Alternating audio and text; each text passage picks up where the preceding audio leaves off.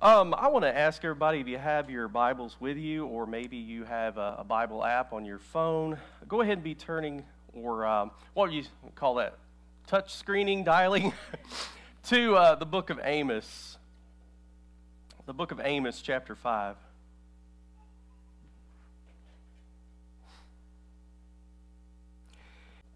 All right, Amos 5, beginning in verse 6. Let's bow our heads. We'll go to the Lord in prayer.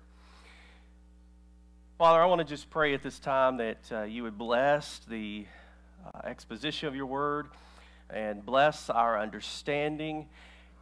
And Father, help us to know what it is we must do as the people of God to serve you and honor you, not only here in the church, but out there in the world. Because we all know the world is becoming a difficult place. It's changing quickly. I think, Father, a lot of times we don't realize just how much influence we can have upon the world. So I want to pray, Father, that you help us to see our influence today, see just how powerful we are in Jesus Christ, and convict us to make some changes. And, Father, you can use us to do just that. Father, I also want to pray that you be with anyone today that doesn't know about Jesus Christ. They don't know who he is. They don't understand him. Help them to realize who he is today, to know that he can save them from their sins, and may this be the day of salvation. We pray these things in Jesus' name. Amen. There's a lot of really interesting messages in the book of Amos that could apply to American society today, and we're going to look at one of those passages here in chapter 5. We're not specifically going to be looking at verse 24 of Amos 5 today, but I am going to start out with it. I want to read it for you. In Amos 5:24, here's what the word says.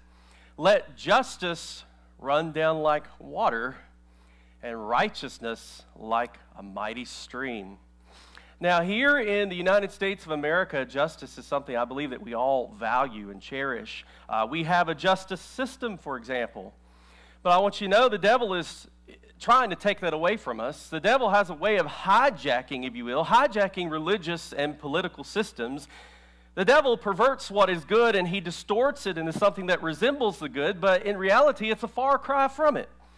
And I can do a whole message on the devil being a pervert, because that's what he's good at. He perverts the good things of God.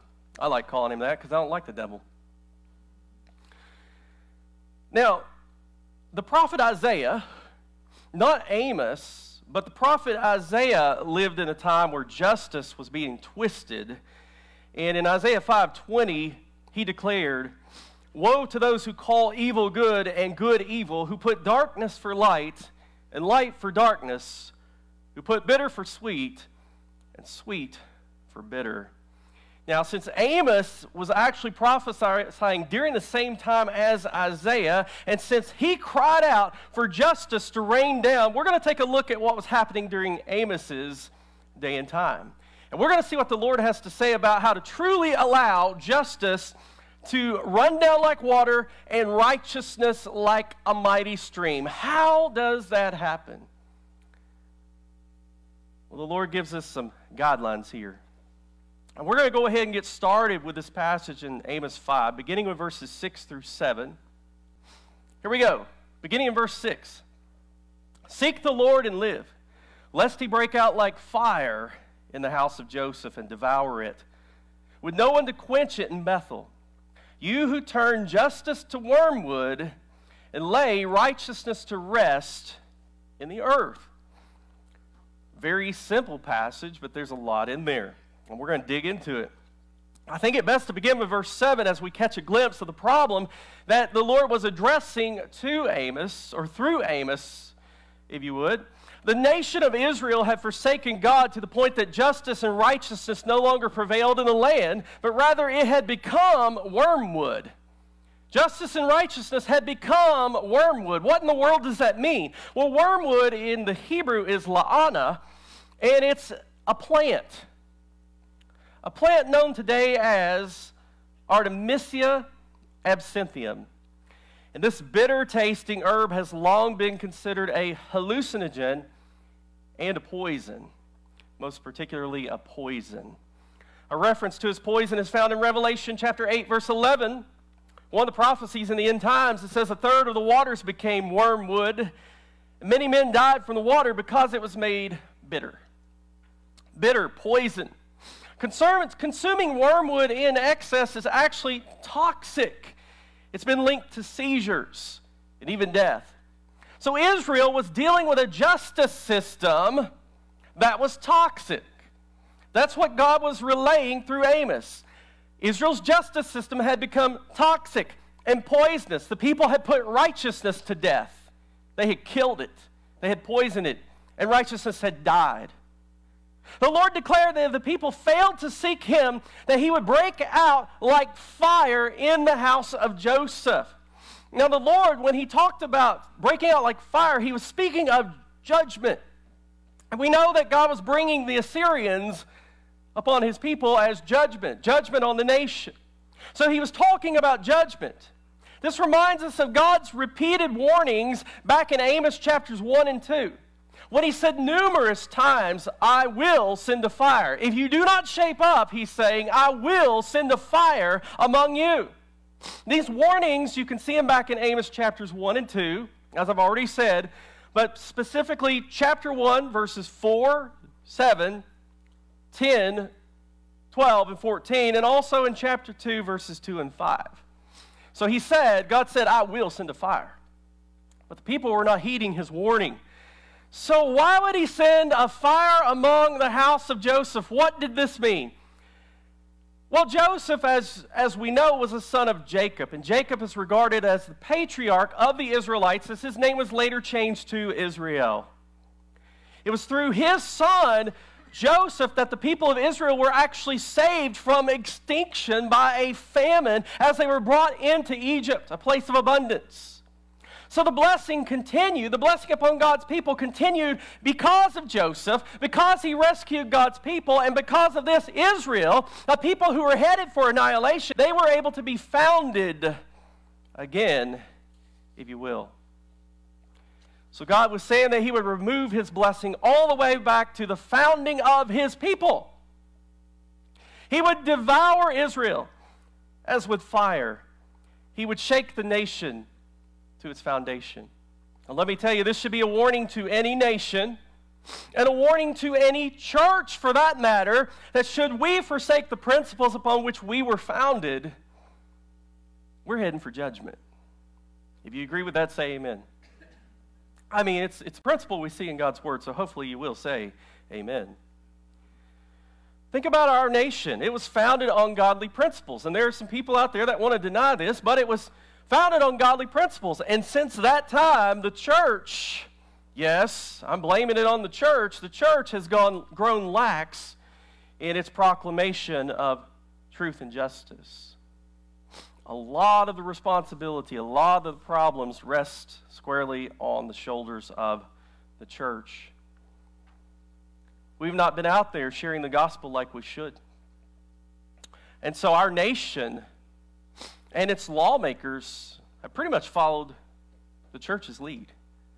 I believe that we have been failing at our responsibility of sharing the gospel and being truthful and righteous people, the people that God has called us to be. You see, until we, the people of God, get serious about judgment and righteousness, we can never expect to see the nation do the same. Notice that God's fire could not even be quenched in Bethel. Now, the Hebrew name Bethel means house of God. House of God. In Amos's day, Bethel was the site of the king's chapel where Amaziah the priest served.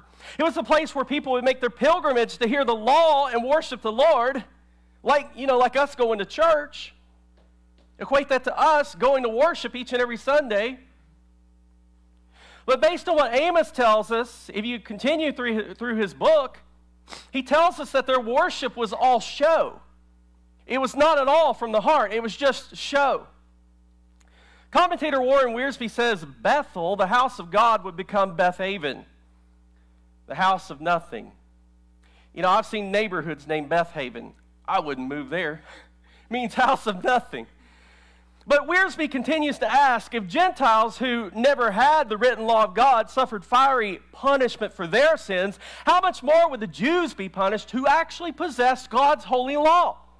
Now apply that to believers, apply that to Christians today. Peter said in 1 Peter 4:17, for the time has come for judgment to begin at the house of God. I'm sure that's an Old Testament allusion. Judgment will begin at the house of God. It's going to begin at Bethel. Judgment will begin with those who actually call themselves God's people. For all of us who are looking around at the atrocities that are happening in our nation, and we're saying, God, when are you going to do something about it? Be careful what you wish for, because he might do something about it starting with the church. If you back up to verse 3, we read how the cities, which number many, shall only have a few remaining within them of the house of Israel, and that's talking about a remnant. There's going to be a remnant of faithful followers and faithful worshipers of God. Wiersbe tells us that the phrase, seek the Lord, that we see in verse 6, it applied to Israel in ancient days, but it applies to Christians today. We need to be seeking the Lord. Now, even if the whole nation doesn't respond to the message and return to the Lord, here's what we need to understand. A remnant can return. A small group, that's a remnant, a small group can return and receive the Lord's help and blessing. And Wiersbe reminds us of how God was willing to save the evil city of Sodom if he found 10, just 10 righteous people in it. Hey, the church in America, maybe we have been like Israel. Maybe we have neglected our duties. Maybe we have been failing to share the gospel because we're afraid to speak out, to speak up. And maybe that's what's going on. Maybe the nation has followed. Maybe that's why we're living in what seems to be an ungodly nation. Perhaps both the nation and the church will come under fiery judgment by God that's yet to be seen. But let me encourage you. Let me encourage you that a faithful group of believers, a remnant of God's people, can stay the Lord's hand, can hold back his hand of judgment, especially a praying group of believers. I talked about prayer just a few weeks ago. It's vital. For example, in Deuteronomy chapter 9, some of you may know this and some of you may not, but in Deuteronomy chapter 9, God got so mad.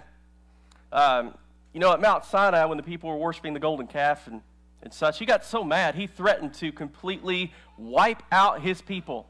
Did you know that? He wanted to destroy every last one of them except for Moses, and then he wanted to start over from scratch with Moses. But you know what Moses did? He prayed. He sought the Lord in prayer. And Moses, through his prayers, persuaded the Lord to spare his people. Prayer is powerful. Look at verses 10 through 13. We're going to skip down a bit. 10 through 13. They hate the one who rebukes in the gate, and they abhor the one who speaks uprightly. Therefore, because you tread down the poor and take grain taxes from him, though you have built houses of hewn stone, yet you shall not dwell in them. You have planted pleasant vineyards, but you shall not drink wine from them. For I know your manifold transgressions and your mighty sins, afflicting the just and taking bribes, diverting the poor from justice at the gate. Therefore the prudent keep silent at that time, for it is an evil time. Now, verse 10 speaks about how they hate the one who rebukes in the gate. Gates weren't just an entry or doorway into a city. They were where prophets cried out.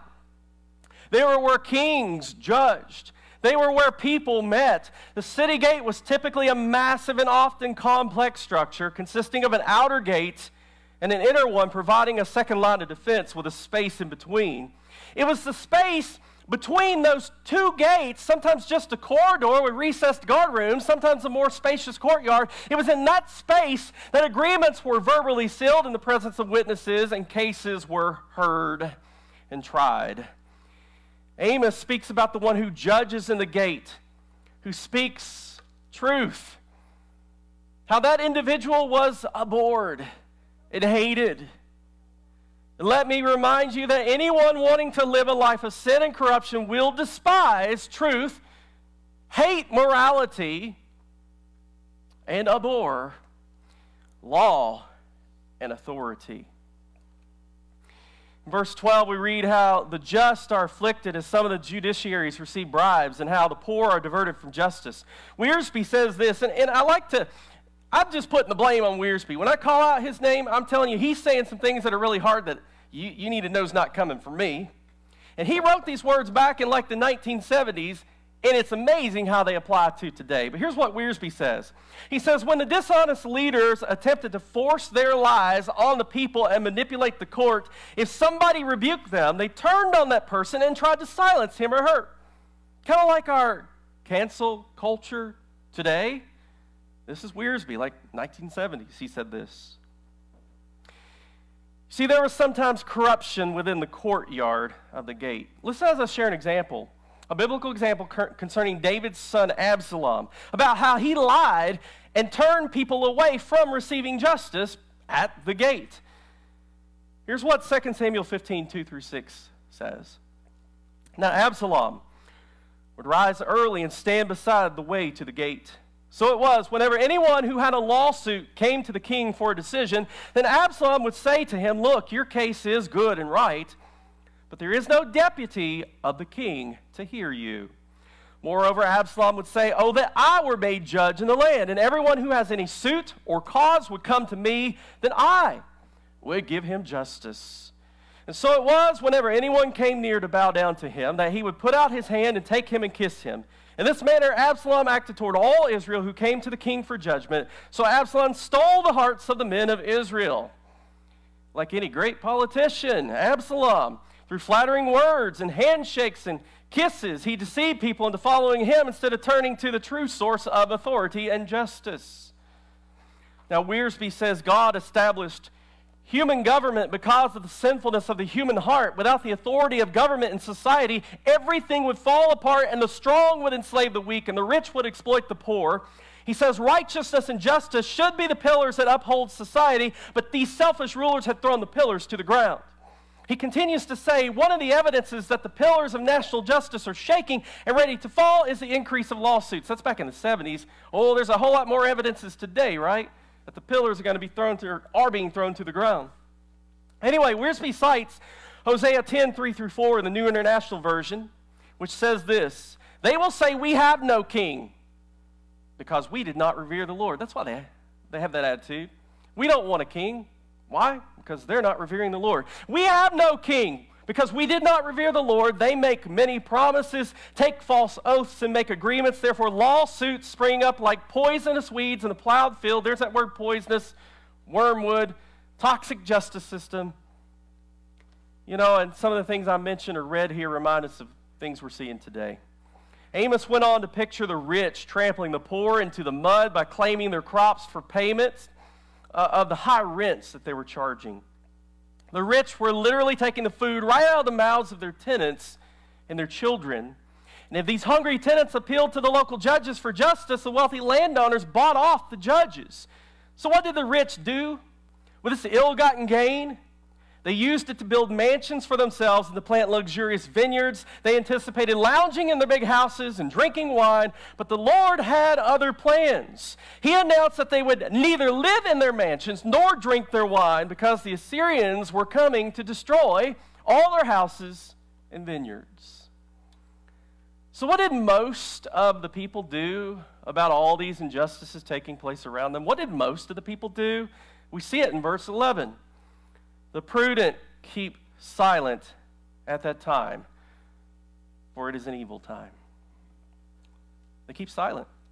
Now, a lot of times we hear that word prudent and we think, oh, they're wise.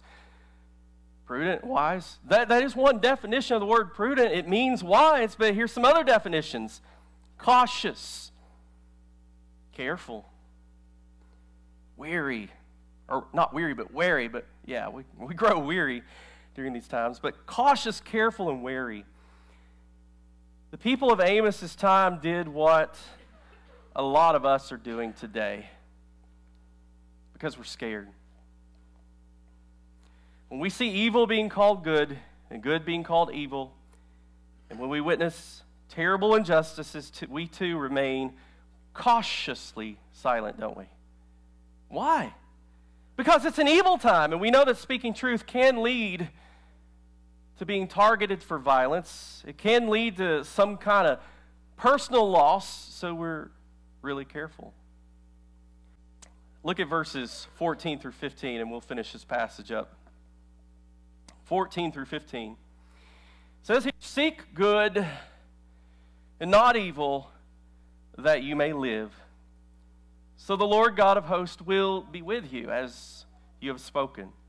Hate evil, love good, establish justice in the gate. It may be that the Lord God of hosts will be gracious to the remnant of Joseph. So I want to back up and share a little more context of Israel's status. Amos was prophesying during a period of national optimism. Everything was going good around them. Business was booming, boundaries were bulging. But below the surface, greed and injustice were festering. The people were boasting that the Lord is with us. I mean, after all, wasn't the nation enjoying great prosperity? Certainly that was a sign of God's blessing, right? And weren't the people active in religious activities, bringing their sacrifices and their offerings to the shrines? And didn't the king have a special priest in a royal sanctuary in Bethel, where he consulted with Amaziah about the affairs of the kingdom? Yeah, all these things were true. But they could not be used as evidence of the blessing of God. They were but a thin veneer of religious self-righteousness over the rotting corpse of the nation. The only proof that God is with us is that we truly love Him as Christians, that we truly, first of all, believe in who Jesus Christ is, that we're strong in our faith, that we believe the Word of God and everything written in it, but that we're obedient to God, that we love Him, that we do His will. You see, religion without righteousness and justice in the land is just hypocrisy. No matter how many people attend religious meetings or go to church, if the result is not obedience to God and concern for our neighbor, the meetings are a failure. And no matter how many politicians claim that their faith is important to them, if what they say does not line up with the teachings of the Bible, their faith is either a sham or pathetically weak. How can we claim to love the good if we don't hate evil? Oh, hate's a strong word, Pastor. We're not supposed to hate as Christians. Hogwash. The Bible tells us things we can hate. Here's one of them. We're to hate evil. We are to hate evil. But we ignore what's wrong so many times. We ignore what's wrong. We bury our head in the sand. You know, as Christians, we study the Bible. We study it, but we probably view our devotional time as a safe place where we don't have to think about the world and its problems. But in Psalm chapter 119, 104, it says, through your precepts I get understanding, therefore I hate every false way. So if we're listening to God when we read His Word, and let me tell you, He's going to remind us of what's going on. We can't bury our head in the sand and think, oh, that's our safe haven when we read His Word. I mean, it is a safe haven, but it's not like we're not going to have any thoughts or convictions about our world around us, because God's going to talk to us. He's going to remind us of what's going on. He's going to speak to us about truth and justice, and He's going to show us how we can make a difference. But so many times we hear Him and just go, go our own way. Act like God never said a word. Seeking the good means rejecting the evil and not being ashamed to take a stand against what's wrong. We must strive for justice in the gate. That's what the Word says. We must strive for justice in the gate, meaning we've got to speak truth at all times, even when it's unpopular. And we must elect politicians who aren't afraid to speak the truth. And not just that, we need to elect judiciaries who have faith in Jesus Christ. And here's something we all need to hear. We need to call pastors who have a spine, who are not afraid of losing church members or their precious job. We need to do these things, if we ever hope to have a chance at averting corruption and experiencing true justice, if we ever hope to avert national ruin and God's judgment, and if we ever hope to see revival. So let me ask you, final question, is there any hope for such a wicked society as we see in the book of Amos, and is there any hope for our society? Well, there's always hope, isn't there? We serve a mighty God, a God of new beginnings. There's always hope. You see, as long as the grace of God is at work, verse 15, as long as the grace of God is at work, it may be that the Lord God of hosts will be gracious to the remnant of Joseph. Who knows what God would do if only a faithful remnant turned to Him and sought His mercy. A faithful remnant turned to Him and prayed for revival, that He may be gracious to us. In Ezekiel 22, verse 30, we read this. So I sought for a man among them who would make a wall and stand in the gap before me on behalf of the land, that I should not destroy it. But I found no one. Let me tell you, God is still looking for wall builders, for intercessors who will plead with God to send revival and renewal to His church. For it's only when God's Spirit is allowed to work among His people that the flood of evil can be stopped and righteousness and justice flourish in the land. You see, the saints want God to judge the wicked, but the time has come that judgment must begin where? With the house of God. With the house of God. If only a remnant will repent and turn to God, then there is hope that He will send the revival that we desperately need. So, oh Lord, we pray, let justice run down like water and righteousness like a mighty stream. Now in Romans chapter 3, and I will encourage you to pay attention if you don't know anything about Jesus Christ and who He is and how He came to save you. I want you to pay attention right now. In Romans chapter 3, the Apostle Paul laid out the utter depravity of mankind. Here's what he said, Romans 3, this is 10 through 23. He said, there is none righteous. No, not one. There is none who understands. There is none who seeks after God. They have all turned aside. They have together become unprofitable. There is none who does good. No, not one. Their throat is an open tomb. With their tongues they have practiced deceit. The poison of asps is under their lips, whose mouth is full of cursing and bitterness. Their feet are swift to shed blood. Destruction and misery are in their ways, and the way of peace they have not known. There is no fear of God before their eyes. For all, skipping down to verse 23, for all have sinned and come short of the glory of God. For all have sinned and come short of the glory of God. We've all sinned. We've all come up short. Simply put, based on this passage I just shared, when we do our own thing, live our own way, apart from truth, apart from justice, and apart from God, it's called sin. We've sinned. And sin separates us from God. We just read, for all have sinned and what? Fall short. They fall short of the glory of God. They're separated from God's glory. They're separated from eternal life. That's not the end of the story, praise God. We don't have to remain separated. In 1 Peter 4, verses 2 to 3, we're told that we should not live in the flesh for the lust of men, walking in such things as lewdness, lust, drunkenness, revelries, drinking parties, and abominable idolatries. We're not supposed to be doing these things. And then in verse 5, we read of those who live in this manner that, quote, they will give an account to Him who is ready to judge the living and the dead. We're all going to stand before God one day. We're all mess-ups. We've all sinned. We've all fallen short. We are going to stand before the only wise and one true and just judge that there is. We're all going to stand before that righteous judge. We're going to answer for our crimes, but let's just boil it down to sin. We're all going to answer for our sins.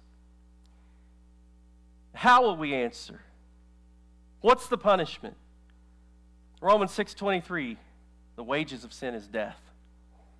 I said on Wednesday night, in the book of Revelation, we read about the first death and the second death. The first death is when our body ceases to function.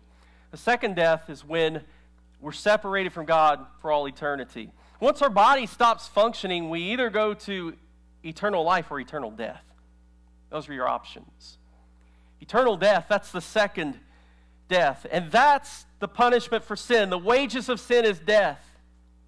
So the penalty for doing only what we want to do, living in lawlessness, such as we see all around us today, the penalty for that is ultimately death. When we pass away, the penalty for that is death if we're not saved from that.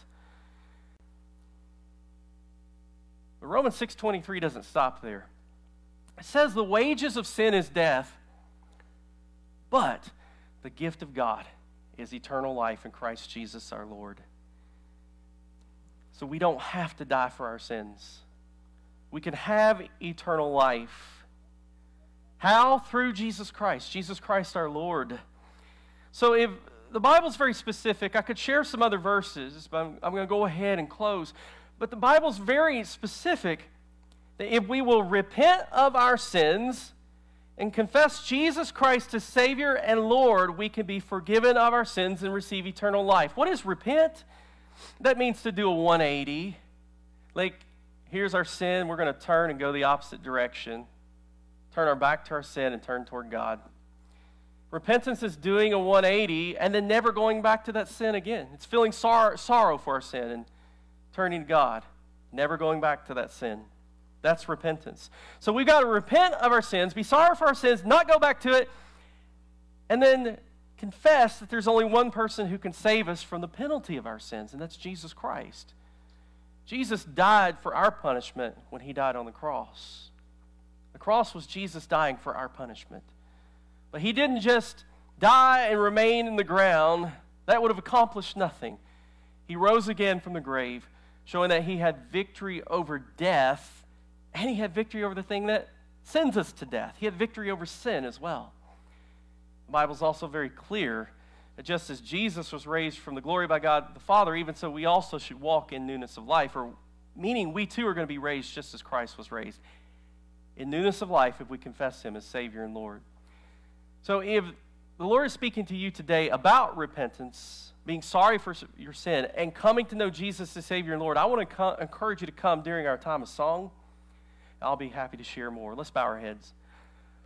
Father, I want to pray for continued conviction. I know the Holy Spirit is already working, but I pray for continued conviction. I also pray for boldness. So many times, one who doesn't know Christ is afraid to get up and walk the aisle, afraid of what other people will think. But help them to put those fears aside and realize that we were all in that place at one point. No one's going to judge them. Help them to be bold and come forward to know more about Jesus and confess him as Savior and Lord. We ask these things in Jesus' name. Amen.